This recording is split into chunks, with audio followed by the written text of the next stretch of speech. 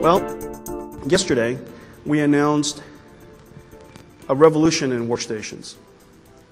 The biggest change in the last 20 years. The holy grail of workstations has been to not just visualize and model, but to be able to simulate while you visualize and model. Coupling simulation and design into a cohesive environment has been something we've been striving for a very long time. Yesterday we announced with our workstation OEMs the MAXIMUS technology that integrates and unifies visualization and computation into one platform. We've essentially put a supercomputer inside the workstation. Now the question is, what can you do with that?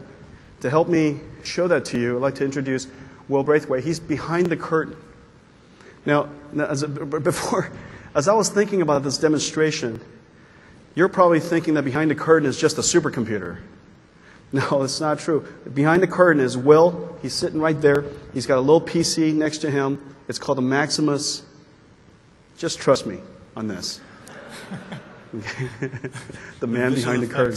Will is an award-winning digital artist. He's going to show us, in the context of a digital designer, who uses Maya, which is used for modeling and animation, and the industry standard for that. In the context of a digital designer, what does it mean when we're able to put supercomputing capabilities in their hands? Take it away, Will. Thank you, Jensen. Good morning. So I'm going to talk you through setting up an example effects scene in Maya, which is Autodesk's premier digital content creation tool for the visual effects market. This is the latest version of Maya, ominously named Maya 2012, and I've taken inspiration from that, and I've decided to make a small disaster movie. So first thing we're going to do is we're going to lay out a scene. So we'll put some digital elevation model in here first. We'll add some buildings. All these things would be typically modeled inside this package as well as any animation. And all of these, of course, are very artistic processes. We're going to add a UFO in here and make some kind of 50s disaster movie. And of course, no movie would be complete without the hero in his little Jeep. There we go. So here's our scene with some textures on it. And I'll turn off this grid. And now the director, Michael Bay, has just stepped in and said something like, I'm going to need a tremendous amount of fluid to pour down the top of that mountain and crash into this valley. And I've gone, oh dear. Unfortunately, simulation is not yet really an artistic process. It is a simulation process that we run on a server farm in the back room. And then I'll come in the next day and I'll have a look and I'll present it to Michael Bay and he'll say, no, this is all wrong. So here's a simulation that was previously done, and I've loaded up a cache of a single frame of this animation, and Michael Bay's seen it, and inevitably he said, there's far too much fluid going on over here, and I need to do a close-up on this shot. This is where Pierce Brosnan is going to be standing, and we can't have him drown. So what I'm going to have to do is go away and re-simulate, say, I'm sorry, Michael, come back tomorrow. But what he doesn't know is that I've actually put a Tesla and a Quadro card inside my MAXIMUS-ready system from NVIDIA, and I'm just going to hit play, and I can watch the water just pour down as I simulate it live on the machine. Now we can see here the water just pouring down into the crevices of the hill and down into this valley, and I can go, well, there's definitely far too much fluid happening here, so I'll just move this observatory, move the observatory over to the side and get rid of a lot of the water that's happening here. So what happens next is the director is very excited by all this technology, and he's decided that he wants to sit down next to me and join in the artistic process, which is fantastic. It may not seem it, but it's fantastic, because now I get to drink lattes with Michael Bay instead of just working in a dark, dingy room with everyone else. The holy grail of all of this is, of course, interactivity. And to a director, that holy grail is motion capture, because that puts him in complete control. So if we give him the ability to actually move objects around. He can drag things about on the motion capture stage in real time and actually collide with the water to create effects.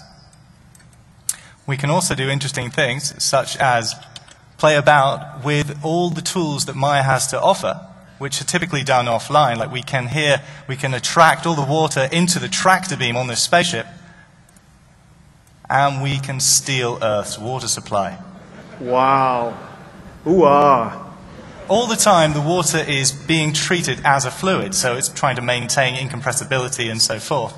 Now, I've been doing visual effects for years, big blockbuster movies, things like this, and having this kind of turned around, being able to see these effects that I'm playing with, lets me experiment. It lets me be an artist again with simulation. And finally, Pierce Brosnan and Tom Cruise, whoever you like, has saved the day, and he's managed to disable the tractor beam. The water comes crashing back down again, forming a picturesque and idyllic lake down at the bottom.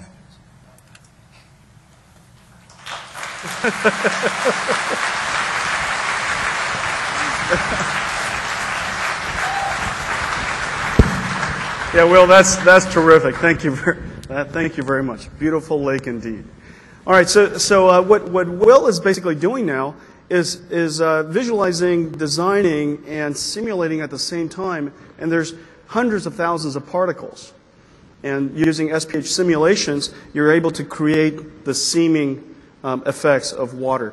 Going forward, however, we're going to do this at a level where reality and actuality are simply indiscernible. The levels of smoke simulation, water simulation, and cloud simulation are just going to be completely marvelous. Live action will no longer be the best form. It will be unnecessary, and we'll be able to achieve things that simply won't be possible in real life. And let's take a look at what that would mean if we were able to achieve 1 exaflops in 20 megawatts.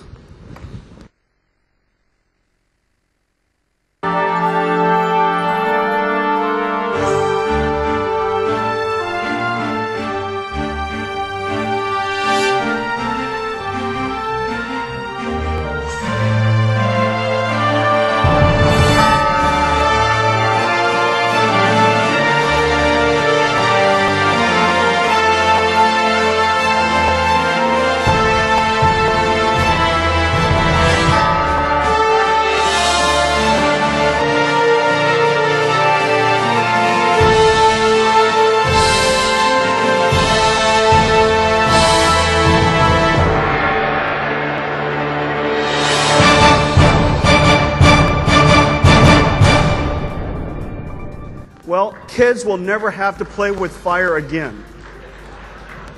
And I know how many of you were probably like me, who just, let's face it, playing with fire is just a lot of fun. It's beautiful, it's exciting, and now you can do it virtually.